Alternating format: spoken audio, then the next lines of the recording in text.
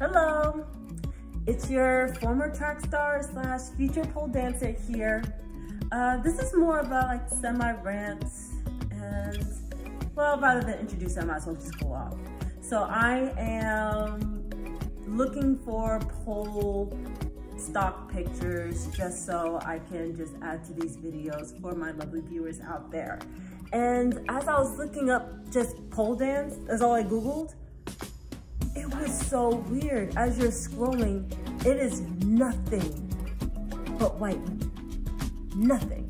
You can scroll and scroll and scroll, and I came across one image of Black women pole dancing. But the whole first page was literally, even images of like cartoons to show you how to do like certain crazy moves, white women. And it's just, it's so frustrating to see that, because right now there is this TV show that's either coming out, at least as I'm making this video, called P-Valley, which is all about pole dancers in some, I think Memphis, and that features Black pole dancers, but it's more on the exotic pole dancing end. So exotic pole dancing is the more sexual pole dancing that you will see most likely in strip clubs. In comparison to when you look up pole dance online, it's competitive pole dancers, it's athletic pole dancing. And then it wasn't until I looked up Black women pole dance that I actually got to see Black women pole dancing. And even those images, a lot of them were incredibly sexual, mainly exotic. And first of all, there weren't even that many Black women in those pictures too. It was women in like black latex or like booty shots or just super sexual. And it's just a reminder that we as Black women, so this video really goes out to my Black women, there's still so many spaces that we really just don't exist. And it does make me wonder, with such little Black influence, even in the competitive pole dance arena, how does that affect judges? You know, holding two things equal, you know, two very talented pole dancers equal, is there shade prejudice? Is there color prejudice?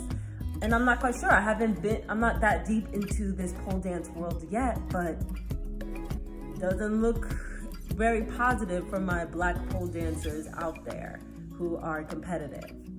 And it just reminds me that there's just so many spaces that Black women, Black people as a whole just do not take up. I'm also an author. In children's literature, Black people, whether you're a publisher, an author, an editor, a marketer, we really only take up 5% of the industry in any of those respective fields. Black people in tech, numbers are incredibly small. We as a community need to find ways to take up these, we need to just take up these spaces. And that's one of the reasons I wanted to make these videos, is to inspire other people to really surpass whatever it is that I'm doing and really take up these spaces so we can get the representation that has been long overdue.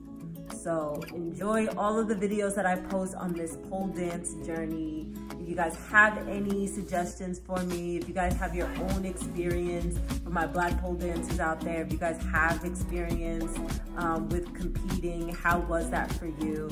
I'm totally open to learn, because this is an amazing learning experience. So love y'all. So excited. You're wonderful. Black is beautiful. Black lives matter. And catch me in these next videos.